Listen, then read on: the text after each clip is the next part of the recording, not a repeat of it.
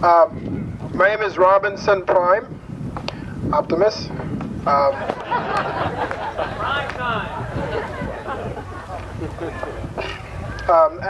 As a pastor's son,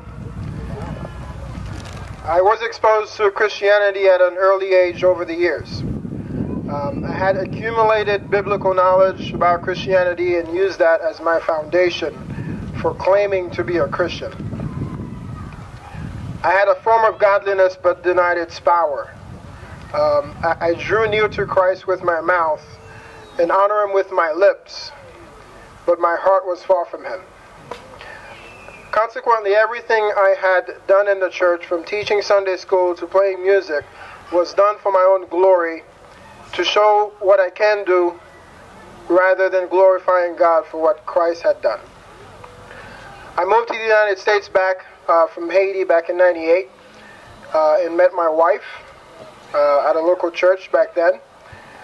We both thought we had to be Christians since both of our parents were actively involved in the church, and yet our lifestyle proved the opposite.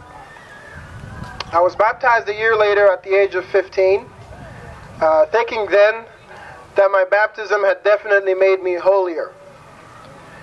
I'm eternally grateful to God for not putting me to sleep then, as I would have awakened in the flames of hell for my hypocrisy and ignorance of the gospel of Jesus Christ.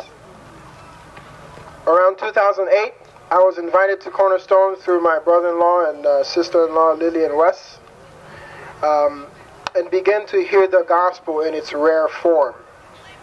I had always thought I kept the 10 Commandments since I was a very nice guy. And subsequently, without saying out loud, that I really didn't have the need for Christ. But I was quickly reminded every time my wife would play sermons that were preached the previous Sunday in the house on purpose out loud so I can hear. Throughout that process, I had multiple conversations with brothers like Dale, Tom Matugi, who broke down John 3:16 for me. And throughout that process and throughout that time, Christ began to expose my sins, and God's law became a mirror to me, and I didn't like what I saw. It bothered me that although I had been in the church all my life, and yet I was spiritually lifeless. But because of God's grace through Jesus Christ and through the faithful preaching of his word, he raised me up from the dead and caused me to true repentance and faith in Christ.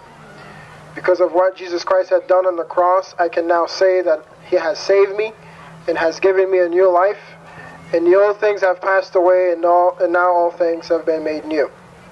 So for those of you who may be listening today and have not repented, today is the day of salvation, and Jesus Christ is the only way of salvation, because Jesus Christ himself said he is the way, the truth, and the life, and no one comes to the Father except through him. Amen.